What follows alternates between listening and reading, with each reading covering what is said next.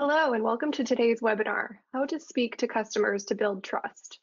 I'm Allie McDonald, Senior Editor at MIT Sloan Management Review, and I'll be your moderator today. Today's program is sponsored by Five9. Our speakers joining us today are Grant Packard, who is an Associate Professor at the Schulich School of Business at York University, Sarah G. Moore, who is an Associate Professor of Marketing and the Eric Geddes Professor of Business at the Alberta School of Business, University of Alberta. And Brent McFerran, who is the W.J. Van Dusen Associate Professor of Marketing at the Beatty School of Business at Simon Fraser University. Thank you to all of our speakers for joining us today. So I will leave it to Brent to kick us off. Thanks, Allie. On behalf of Grant and Sarah, thank you so much for having us. Also, a sincere thanks to all who are listening in live or watching the recording. We appreciate everyone sharing their time with us, and hopefully we can provide some insights around how to speak to consumers to build trust, especially during the current time where we're living in and trust has been shaken. And that's where we start. We're living in a low trust world. Consumers are in a marketplace where they've lost trust in a variety of institutions. There's a couple of headlines here that you can see. And just this week, The Atlantic ran a story entitled America's Having a Moral Convulsion, which I encourage you to check out as it talks about how levels of trust in institutions, politics, and even each other has taken a free fall. And the author traces how we've arrived at this point. For the historians out there, these periods of low trust do tend to wax and wane over time, but there's some concern about whether we rebound in the same way we have previously, just sort of given the changes in the media landscape over the past couple decades. Regardless, there's lots of data showing that people have a growing mistrust of government.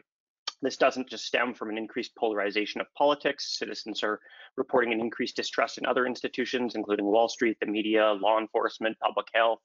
And this is not an issue isolated to the US. None of the three of us live in America any longer.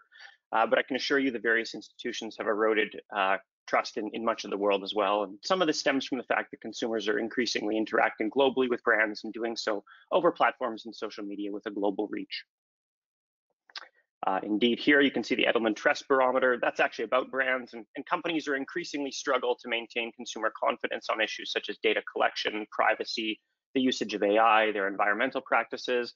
There's low trust in the media, in part because the ability to share things like this is the Starbucks Dreamer Day promotion, purportedly where the company was going to offer discounts to undocumented immigrants, which of course is fake, but nonetheless it makes its rounds and undermines both trust in the company and in the media it's shared on. We, and by that I mean consumers, are increasingly in some state between disappointment and anxiety when it comes to trusting organizations. And all this was before the pandemic. Then comes COVID, and consumers face greater uncertainty and receive mixed signals regarding whether a brand really cares about them because they can't even get a human to talk to. If they do get through, consumers are arriving at interactions highly charged emotionally as they're dealing with uncertainty and frustration around things like refunds or product availability. The people they're talking to, many frontline workers, also have their own anxieties. There's changing directives from their supervisors, staffing cuts, shuttered branches, closed call centers. So lots of potential for things to go wrong. If consumers actually do go and venture out, they're asked to limit their visits to physical stores. If they go out, they face a literally distanced service experience. They're questioned about their health, asked to line up and wear masks, shown where to walk, reminded to avoid other customers and employees. Firms are literally building walls between their employees and the customers they're serving. Although this gauntlet of control measures is well-intentioned, it can undermine consumer sense that companies are providing welcoming service when one goes to the happiest place on earth and they're greeted by a staff member who looks like Darth Vader. In times like these, simple cues of humanity matter more than ever, but they're harder to come by. With organizations serving customers in new ways, either with distancing and masks or with phones and keystrokes, both parties in the interaction lose a lot of nuance from the more conventional interactions that we used to have. The usual reliance on things like facial expression, body language, even smiles, head nods, handshakes, all that stuff makes a connection with customers, and it's not really longer available as it was before. So in this environment without the nonverbals, every spoken or typed word matters even more than ever, as no longer can we use body language or a smile to compensate for poor word and language choice. So today we're going to highlight how using the right speaking terms can send signals that lead to increased trust and connection with your organization. Before we get to the data, we have a couple polls. I believe they're going to come up here.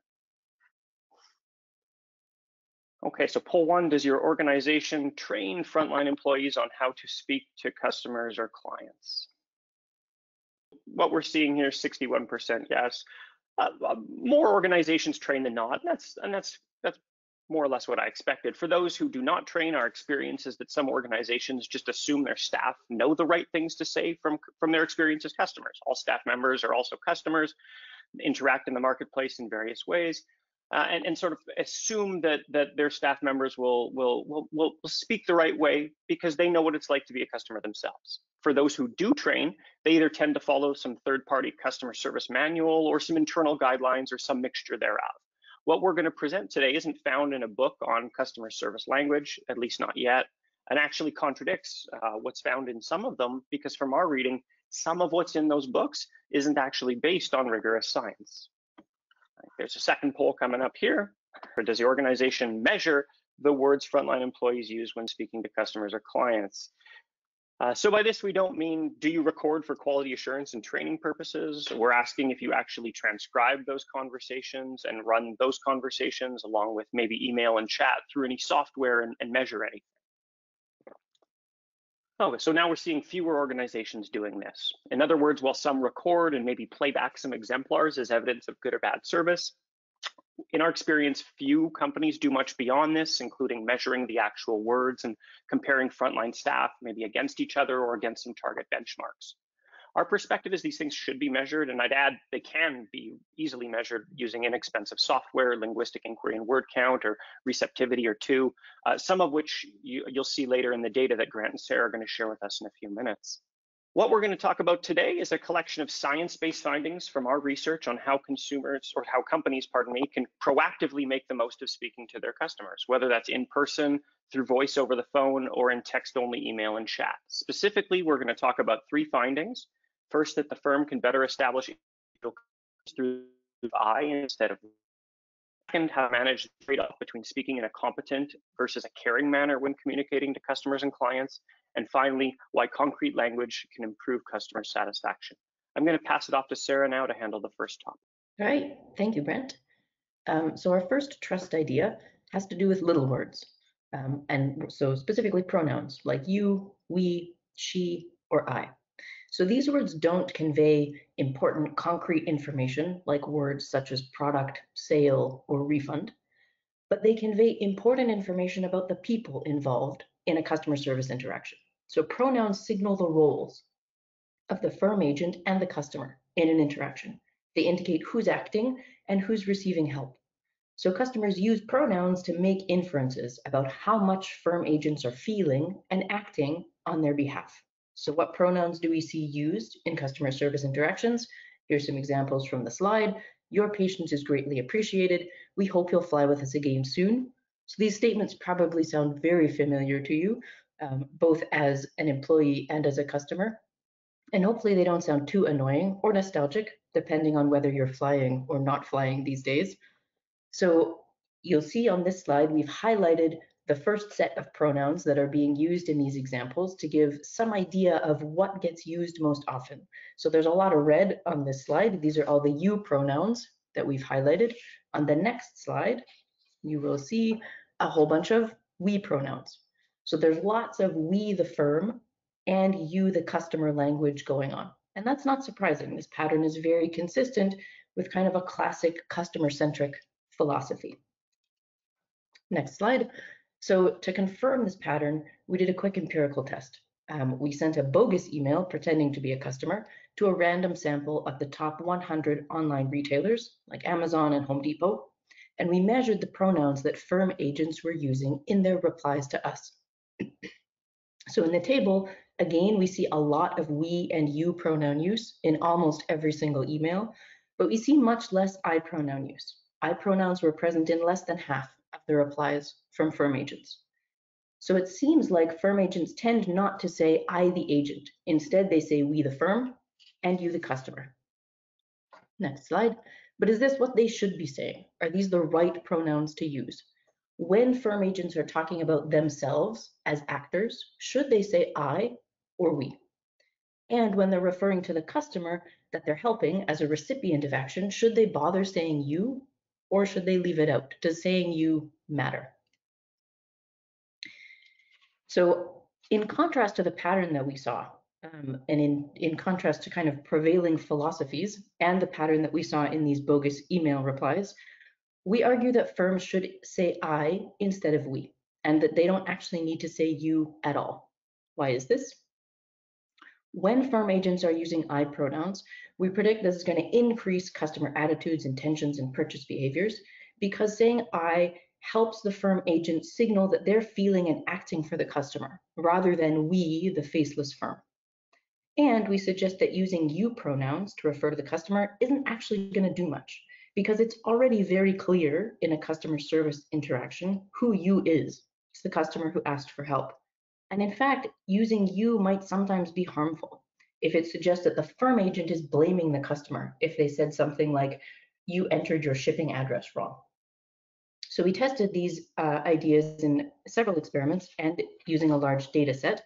I'm going to quickly show you one experiment and then show you the field data. So in this study, we used a scenario where participants read a reply from a firm agent. They imagine that they're a customer, their shipment's late, and then they read this reply from the firm agent.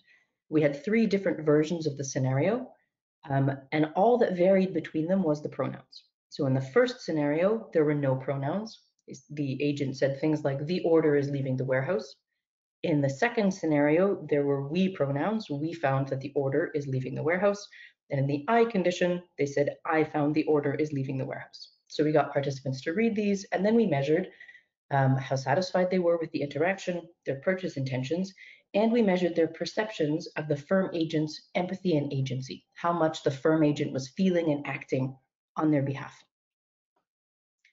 So here are the results. You can see that the I pronoun scenario performed the best.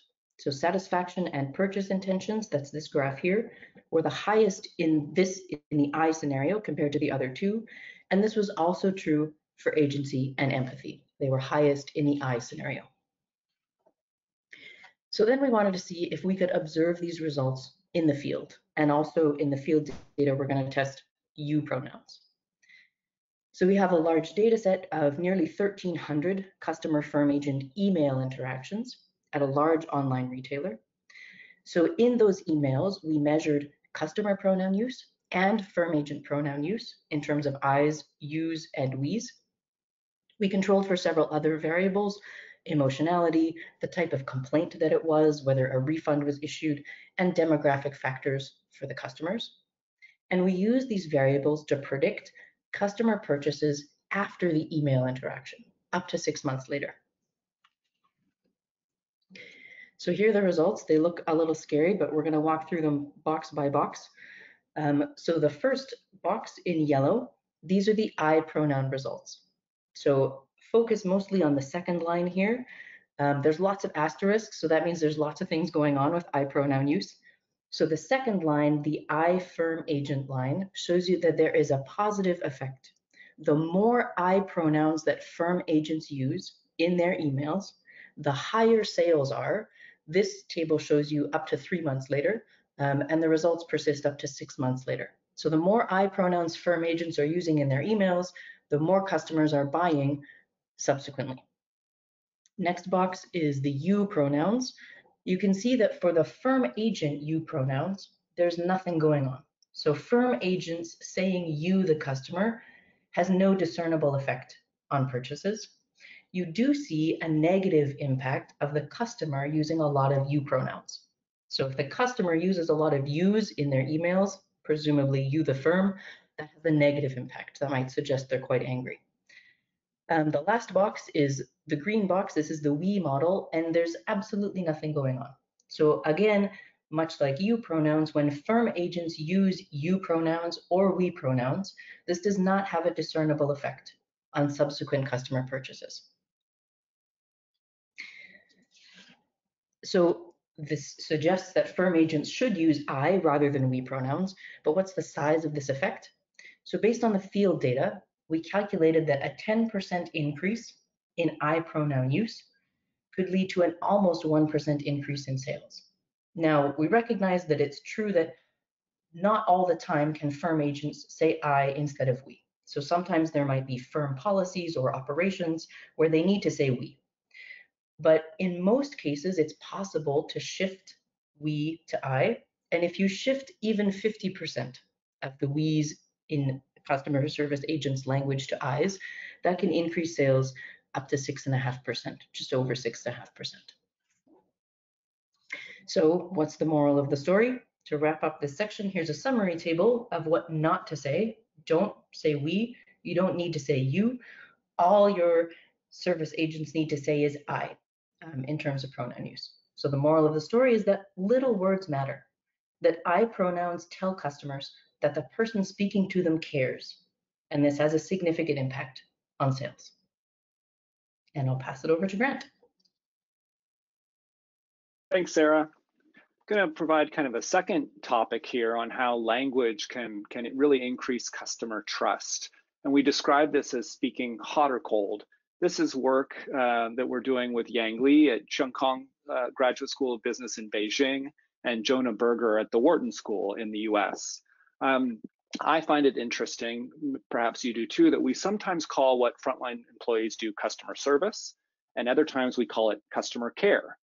And those are really two different things. Care sounds kind of like empathizing, being emotionally supportive, while service sounds like just getting the job done, serving the customer efficiently, maybe rationally, and really being kind of competent. And interestingly enough, these two different ideas of care and service correspond to what psychologists kind of tell us are the two most important ways we evaluate other people. And that's warmth and competence. Those are the two things we kind of care about most when we're thinking about somebody else. The interesting thing about these two things is that they're almost diametrically opposed. If we have a reason to believe or get signals that somebody is warm, that's kind of emotionally supportive, we think of them as less competent and even less rational. And inversely, if we get signals that somebody is kind of more competent, we see them as less warm. And this is known as kind of the warmth competence trade-off. The result of this in terms of what kind of psychologists say we should do and managerial researchers say we should do is prioritize one of these things, that we can't be both. So we should either be warm or competent. And what prior work tells us is that we should prioritize warmth just in our interpersonal relationships, and brands in terms of the kind of personality they want to exude should prioritize warmth over competence.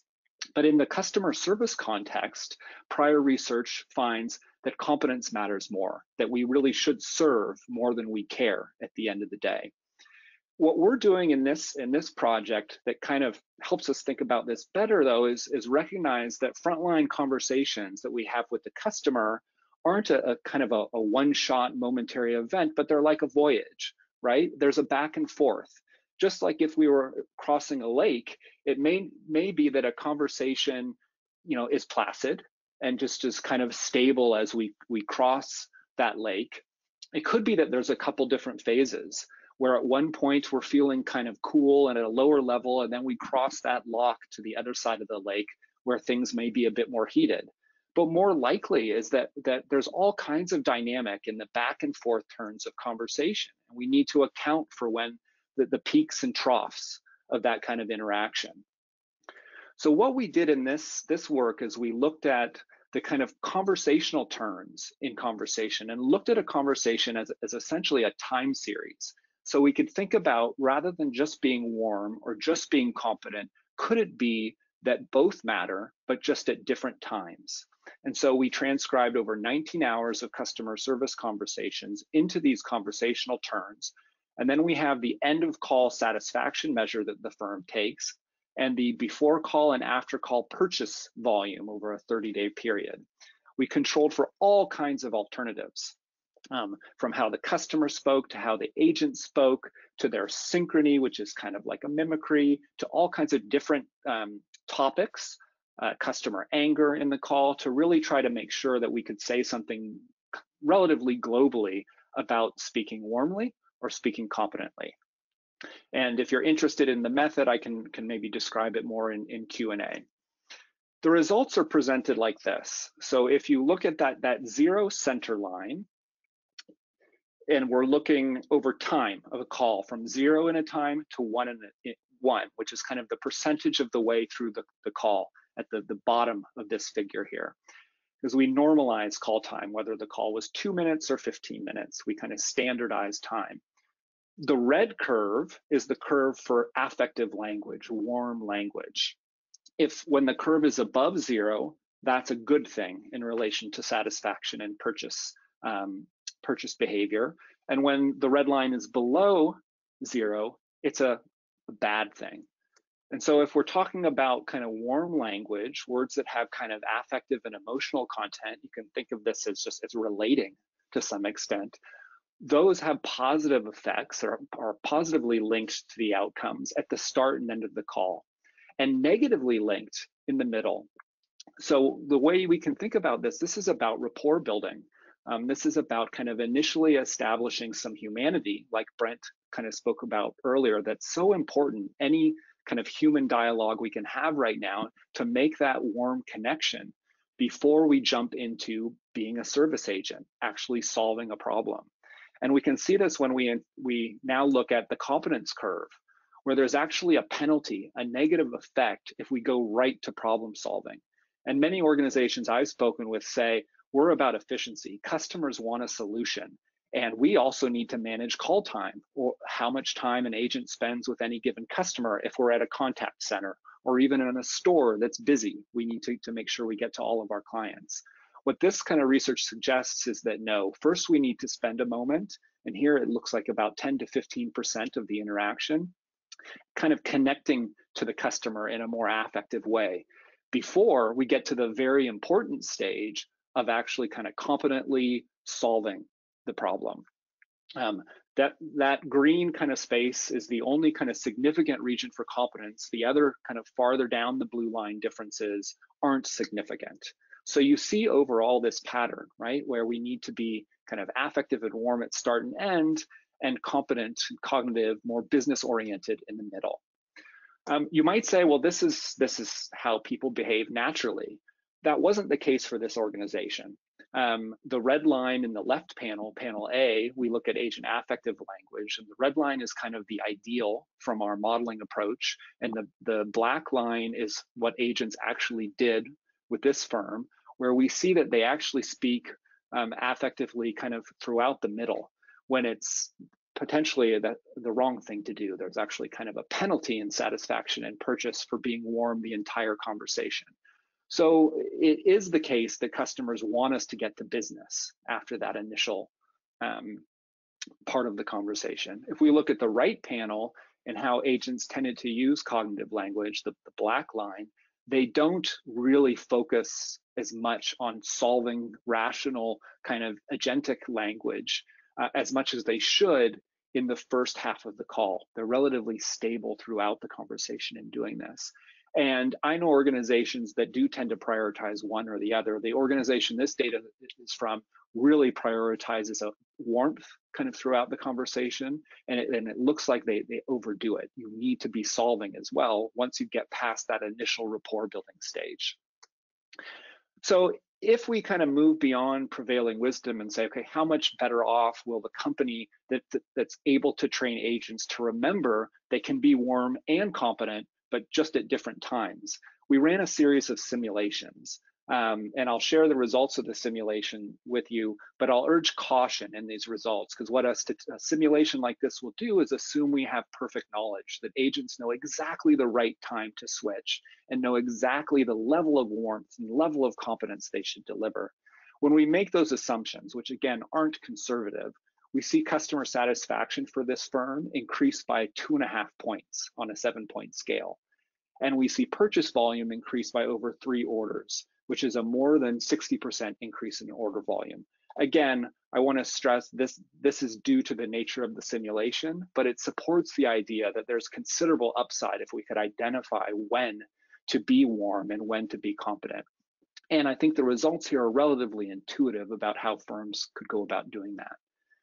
Finally, just a couple implementation examples. You may ask, well, what is warm language and what is competent language? Well, warm language essentially uses words that you could imagine are linked to positivity or negativity. And at the start of the conversation, when we look at the underlying words that contribute to it, even using negative emotion words works, because you can see a phrase like, oh no, that's awful. We're using a negative emotion word to empathize with the customer. In the middle, competence words tend to be action verbs most commonly. They're words that signal that you're thinking or you're doing something on behalf of the customer, right? We're taking action here. So the words that we speak that signal that personal action, and notice I've used first person singular pronouns here, just like Sarah described, can really signal that you're providing that service function. And again, it's important at the end of the conversation to do those simple things where we connect again in a positive way this time with the customer. Finally, I'm going to move to a third example about how language can affect customer service outcome, and that's concreteness. We've all had the experience of going to retail stores where the employee says, did you find everything you're looking for today? And it kind of feels like they're going through the motions. They have to serve tens or hundreds of customers each day, and it becomes routine to them. So they say routine things. What if the employee at the front desk of this guitar store said, did you find the guitar strings you were looking for? Or if they saw them looking at piano music, did you find the Elton John music you were looking for? The idea here is that if the agent uses more concrete words, which are words that are more vivid, more specific, more tangible, that the agent can sense that they're actually listening to them. So if you were at a restaurant and you ordered the tuna special, the grilled tuna, if the waiter said, that's a great choice, they're not necessarily signaling they listen as much if they say the fish is a great choice or that tuna is the great choice. It seems like they care more. They're paying more attention to you. So to give a couple other quick examples, if a customer at a fashion retailer came out of the dressing room, the employee could say, that looks great. But if it was a top that the customer was trying on, that's even better because it's more concrete.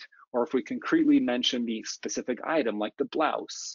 Similarly, we could do this with verbs rather than saying, I'll go get it. Just the word grab is more vivid. You can imagine someone's hands kind of grabbing something. It's more tangible, real. Or even describing the specific item that the customer is interested in. Mentioning that could matter. So we tested this in a number of experiments, and again, using data from real firms, the language of agents at real firms. So an example of one of the experiments, we asked participants to imagine they were at a store, found a t-shirt that they wanted, but couldn't find it in the gray color that they wanted. And so what happens here is participants get one of 6 different replies from the salesperson. And these replies each increase in concreteness using either verbs, nouns, or adjectives. A participant would just see one of these, and then they would rate the agent on how satisfied they were with them, how likely they would be to purchase, and whether the agent was listening. And here are the results. If you look from left to right at the bottom of this figure, we've got those responses of the agent from the least concrete on the left to the most concrete on the right. And what you see is in terms of listening, satisfaction, and willingness to purchase, all of these scores increase with these subtle changes and just being more concrete in referring to the customer's own interests. Essentially saying back to them what you can notice they're interested in. And the effects of satisfaction and purchase intention are driven by listening, by perceptions that the agent is paying attention and understanding. As I mentioned, we also looked at real data from 2 companies to assess whether this effect exists in the real world beyond just experiments. Over 1,000 interactions in both emails and call centers. We used a dictionary that's mentioned at the bottom of the slide here. It's free to access. That basically scores 80,000 words by how concrete they are. And then you analyze all of the language of your employee and say, is the extent to which they use concrete language linked to these important outcomes?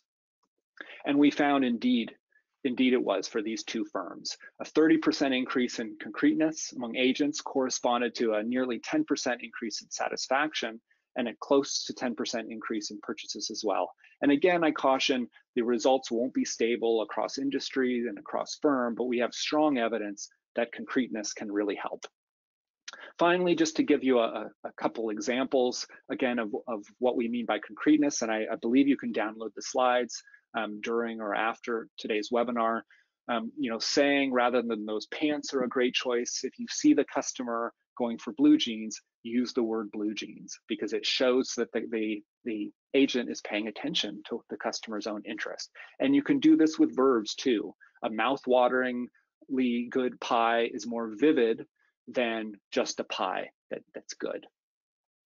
So hopefully this has given you some interesting and potentially useful examples where in cases where every interaction matters and it's harder and harder to kind of convey meaning face-to-face, especially in the current kind of pandemic environment, that the specific words we use could really matter, whether that's personal pronouns, the extent to which the employee takes a more warm versus more confident kind of engagement and language style, or just speaking more concretely.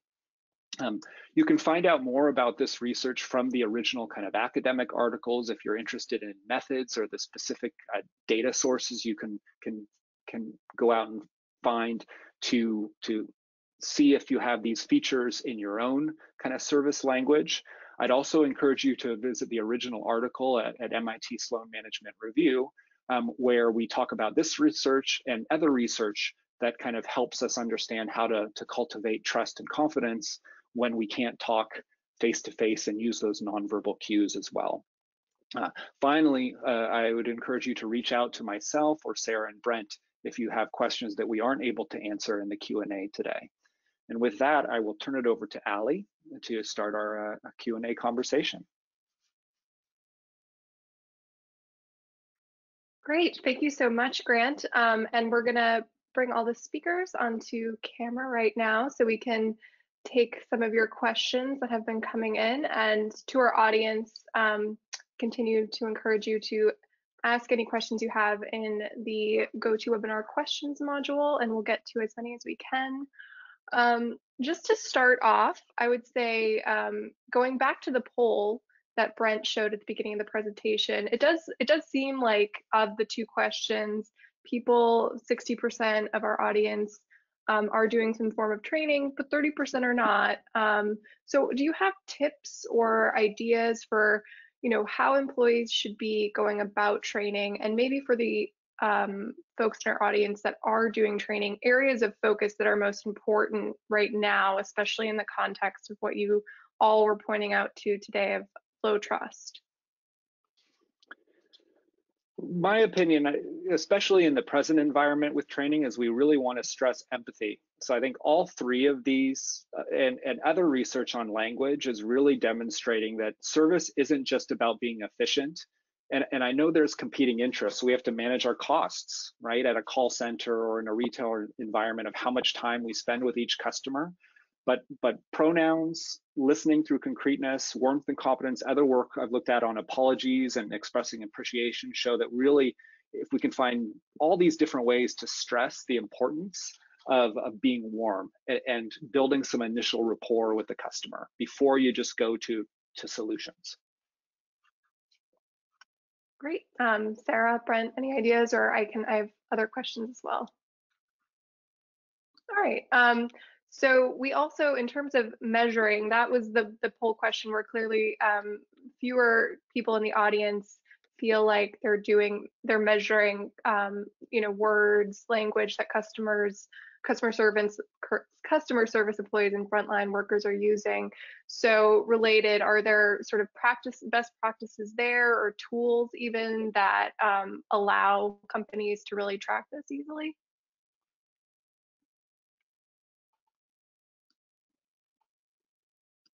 So we mentioned a couple in that initial talk there: the linguistic inquiry and word count, receptivity is another one.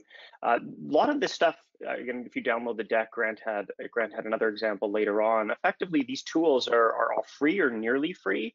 There's a number of third-party companies that do things like sentiment analysis that, in our experience, companies are probably more likely to be doing. But to go to to measure the stuff that we are talking about today, it can also be done, internally.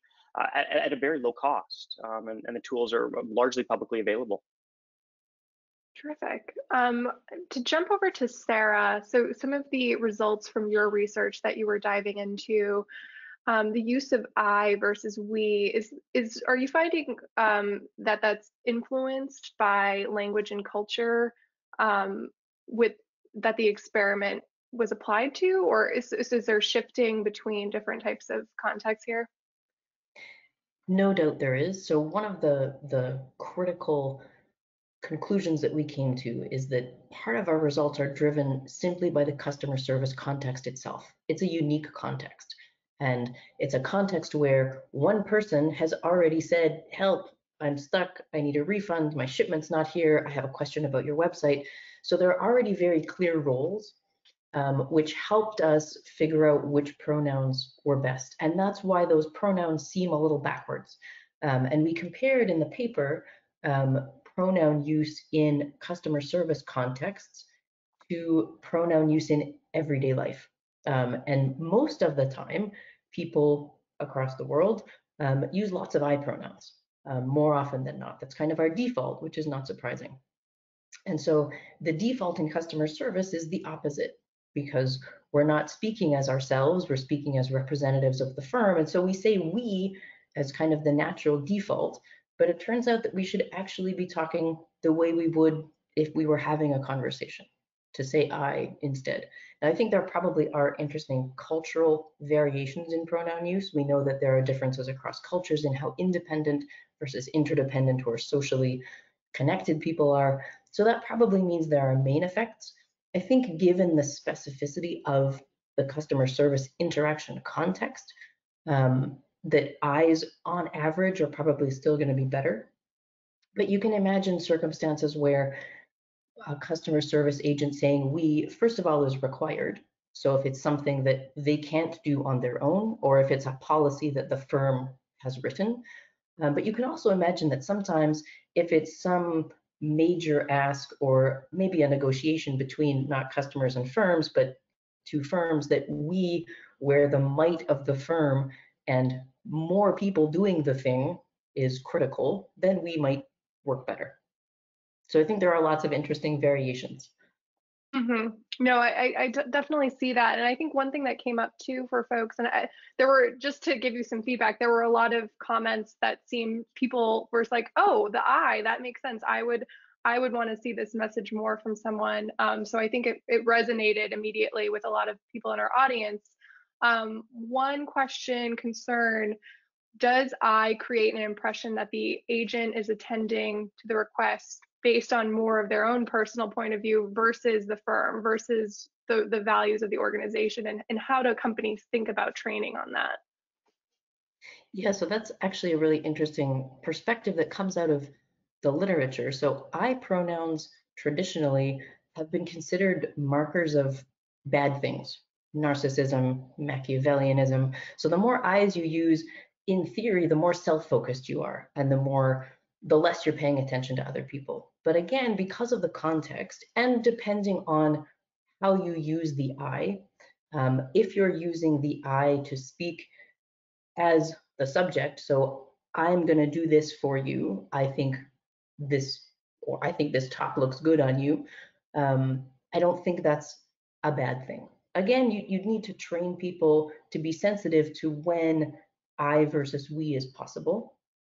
And maybe when, if the firm has particular philosophies or things they want to embody, like, I don't know, let's say you're a clothing company and you're sustainable, maybe you want people to use we when you're talking about themes like that, so that that gets connected to the company. So it's clear that you can use a balance. So it would be fair to train people to use I under certain circumstances where they're talking about specific concrete actions, and then maybe to use we when you're talking about things to do with the brand or overall firm policies or priorities. Mm-hmm. And that gets back, oh, sorry.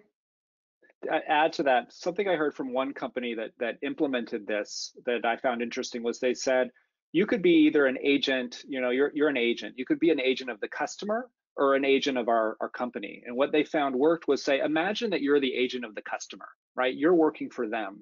And that really helped, because it's hard to tell somebody to use more I pronouns. But when they told employees, you work for the customer, and really try to have that mindset, that helped them speak in more personal language. Because when they were the agent of the company, that's when they were more likely to say we, right? Because they felt like they were part of the company. And so that might be an interesting approach to implementing something like this. And I think this it continues to pull on this thread of empathy, which, we're seeing pop up as a training point in lots of different parts of business. And I think, in communication and the dipping in and dipping out of warm and cool, as Grant pointed out, it really seems to intuitively make sense, but in some ways it's easy to kind of lose sight of that. So let me see, to maybe jump and shift gears a little bit in terms of questions. We have a very diverse audience here, different industries, different backgrounds. So in terms of application, is this something that folks who work in B2B or work in different types of businesses where it's less customer oriented, but maybe the client is another organization, are there similar takeaways here? I'll take that quickly. So I think that what we were examining in a lot of this work was customers interacting with a firm. And when do they do that? It's usually when they have a question or a problem.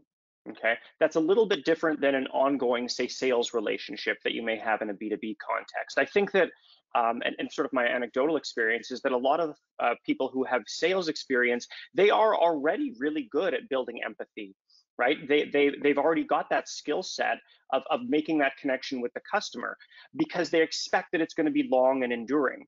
The challenge when you move to a more customer service focus is that I'm contacting this company as a consumer, and if I get Sally today, I may get John tomorrow. And how does the company is concerned with, well, how do I maintain that standardized service when the customer is actually looking for, like, how do I get some relationship continuity? How do I get the feeling that that person cares about me? So I think that when we're looking at more of these one-shot interactions, this is the case where these kinds of things matter even more because you have a shorter window of time to really build that connection. That's a really good point. Yeah. And I think we also had questions, excuse me, about industry here. Has most of your research been focused primarily in retail and service? Is there anything else you think that applies more on, like, we had questions about healthcare and an instance where that's quite personal, that's quite eye oriented in many ways. What was the question here? What are there ways in which agents can bring some of these insights into industries where there might be similarly very personal interactions and often quite emotionally driven, stressful ones too? I've had kind of experience beyond. So what we've talked about today has been mostly kind of retail kind of interactions. I've also worked with airline data, and we see, like you kind of mentioned, Ali, those are some of the most fraught, stressful interactions that consumers have with firms. And airline employees are particularly intimidated by, they know that there's a line in front of them, when you're talking about counter service. And so they're really motivated to be efficient when they can. And in that context, we found an even stronger kind of in terms of the importance of taking a moment to empathize in, as you say, like emotionally difficult situations, which, I mean, everybody is living, consumers and frontline employees and managers are living in a very stressful time. And so anything we can do in just about any kind of context to bring a little bit of humanity to the way we speak can really help. Great. We also have, to shift gears once again, the robots are coming. We have plenty of questions about automated response and bots, AI attendance, and we've at SMR been, we cover a lot of this using AI in customer service and the human and machine handoff. And so where that is happening today, how can firms better manage this handoff? And so are there even suggestions on how to incorporate some of this into what a bot or AI customer service agent might be, saying to customers?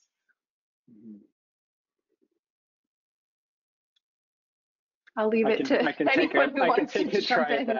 I have a doctoral student, Claudia Iglesias, that's doing a lot of work on bots and AI and service interactions. And the thing that she finds is that bots and AI can work better in situations where efficiency and competency matters, but they really struggle in situations where we're talking about warmth and competence. And even when you can be quite sophisticated in the ability to deliver a potentially warm response, it seems that consumers still have this kind of uncanny valley reaction that a bot can't be emotional. And so firms that can stream calls based on, I know a couple firms and a couple software applications that can detect stress in somebody's voice in the first few words, and you can route calls based on whether it's a high stress or low stress customer that tells you whether that can go to a bot or that should go to a customer. Because it does seem that there are times when bots are better.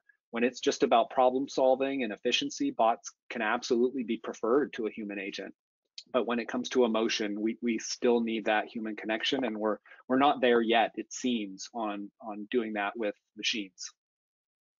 Sure. And what does it say about the company's response to you if I'm being delivered to a bot, right? Like I'm excited, I'm angry perhaps, I want to talk to somebody, and the company cares about me so much that they're handing me off to a machine. Okay, and so you can see the potential here to lose the empathetic reaction that we've talked about today is very high, and potentially fraught with problems. And I think we're still quite a ways away from where a bot is able to, as Grant mentioned, kind of deal with this in the same way a human can. And so caution definitely still in that regard. If consumers want a human, we kind of have to give them a human in a lot of cases, because it can signal that maybe I don't value me enough, even if that's not the case, of course. Mm-hmm, mm-hmm. I think one thing that came up from the questions quite a bit was the formats and different types of communication happening all the time. And I think once again, people really seeing sort of the efficiency of some of this switching in person, on the phone. But how does some of this switching work in email or threaded conversations going back and forth? And is that an area where it isn't as efficient to combine the two, warmer, cooler, or, are there areas in which it's not going to make sense to employ the I format?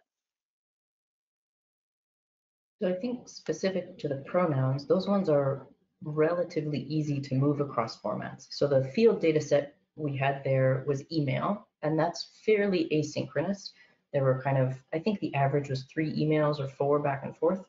But we also did the same test on some phone call data and found the same pattern. You can imagine that, so it works for verbal and for typed. It would be easy to imagine how this could work on Twitter for customer service. It's pretty easy to use eyes and to sign the tweet that you're a specific person who's currently answering customer service issues. So I think pronouns are easier to manage that way. And I'll turn it over to Grant to talk about kind of the progression of warmth and competence in stretched out conversations. It's a good question. We looked at telephone, what we call synchronous conversations, live conversations. So we don't have good evidence about how that might work in an email conversation. But I would think even in a single email response to a customer or text response, particularly email where you've often got several sentences or a paragraph, that you don't want to just be purely functional in your response. You want to have that first sentence that connects with empathy, would seem to make intuitive sense. But again, I don't have evidence on that right now.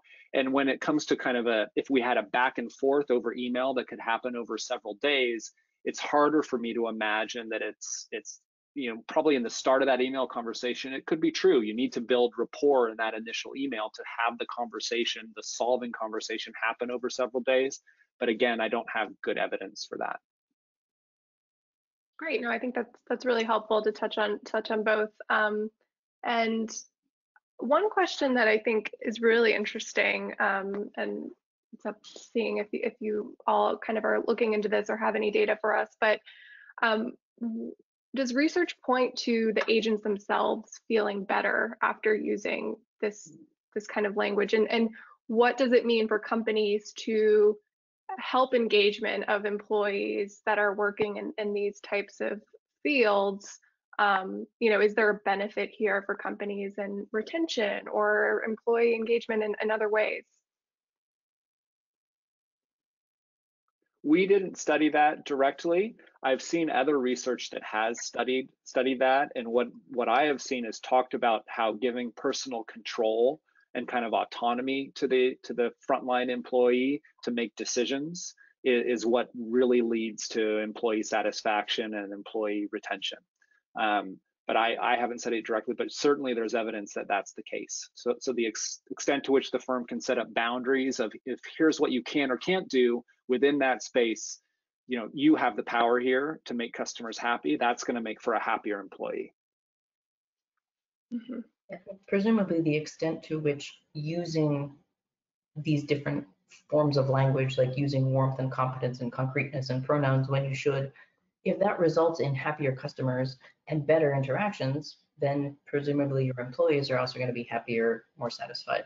I think there's an interesting twist in the pronouns, which we have not done research on, where you can imagine that as agents get more personal control and use I pronouns more, they're doing a better job of connecting with customers, but you might wonder what happens to the relationship with the firm if they're not expressing we, the firm, and I as a representative of the firm all the time. That might have some interesting implications for how connected they feel, but we haven't studied that. But I think it's an interesting question. Mm-hmm. And to kind of toe back towards industry again, I think there's a consensus that this is great, and it's nice to have the data to kind of look at and see the differences. But the reality, I think, is that the we is hard to let go of, even as I'm thinking about it as an editor and writer corresponding with people. Are there some industries where it's not going to go away? It's not going to make sense, like government or certain places where it might not be the way in which to approach things?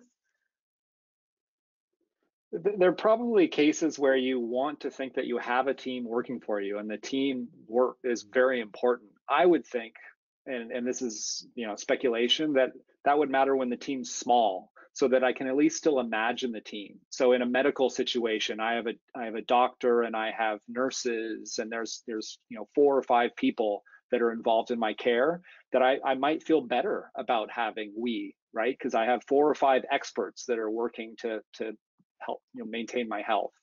But when it's a big, powerful entity, I don't think, if it's a corporation, it's the firm, it's kind of the brand, that it becomes too distant, and we doesn't really help. And I think that's probably true whether you're talking about a financial institution that kind of may not have a warm personality to begin with, or you're talking about, like, let's say Zappos, which is renowned for providing very warm customer service, that across the spectrum, we, for a big company, isn't going to create the same connection that I is. I will make one other comment about we, and this might be particularly relevant for healthcare or for really emotional situations. The we that we have been talking about is a we that doesn't include the customer. So it's we, the firm, we're doing stuff for you in the background. You just sit here and wait, and your shipment will arrive. But you can imagine in healthcare, if we becomes the whole team, and that includes the patient, that's going to mean something different again, and probably a good thing. We're all in this together, and we're going to work on it, and we're going to help you. Great, thank you both. I think that gives us a lot to think about. And we have time for about one more question here. So I'm going to do the classic multi-pronged kind of tentacled question of, we've had a lot of folks kind of wanting to address, well, there's omni-channel today, and there's so many different places that we interact with customers. And I think what it comes down to is, businesses, the way in which we interact, the way in which we buy from companies and come into contact with them is changing really rapidly. So in terms of how the research that you've looked at has developed, kind of where it's gone, like from the past, and I know in different parts of the presentation you've pointed out sort of like, this is kind of how we used to think about talking or interacting, this is what we're finding now. But do you see an acceleration, especially as we're talking about things like empathy towards changing? Do companies really need to be kind of finger on the pulse right now? How should they kind of be following this? Okay, I can take a quick version of this. First of all, humans are humans, and we speak to each other and want to be spoken to in a certain way that I think deviates less by medium than we think it does. So in other words, when we're speaking face to face, there's perhaps an intuition that we should speak differently when we're in text or writing. And what our research shows, and what some other research has pointed to, is that we probably overestimate the extent to which that's the case, and we still want to get that empathy. Right? We still want to feel that connection, even over these channels that are maybe less empathetic inherently. And so I think that my quick advice would be to think of how do we speak normally, all right? And customer service language is just inherently different, and it's not that it should be different. I think that's the point Sarah made, is that when we're speaking to consumers, we're speaking in a language that's different from regular English. And regardless of the channel we're on, we need to start thinking about how we can make those connections and speak as if we want to be spoken to, regardless of the channel. Yeah, I would agree with that. And I think I believe that these findings don't have to be limited to customer service, right? We communicate in different modes. Direct mail letters, right? They're usually signed by an individual. They have the same kind of implications here. A CEO's letter to shareholders, or on an earnings call. Similarly, like whether they take kind of personal responsibility, or how they shift from kind of understanding how the market's doing and rapport building before they kind of explain why it happened competently. These things should matter in many different modes of communication and many different types of communication. It doesn't necessarily need to be just service interactions. Thank you. I think that's a really great note to leave us with, and that concludes our time for today's Q&A session. Over the next few days, we'll be sending you a survey via email about this webinar, and we'd greatly appreciate your feedback. I've enjoyed my time with you all today. I'm already kind of incorporating some of my learning. So thank you to our audience for your engagement and your sharp questions. Thank you to our terrific speakers, Grant, Sarah, and Brent. And sincere thanks to our sponsor, Five9. Have a wonderful day, everyone.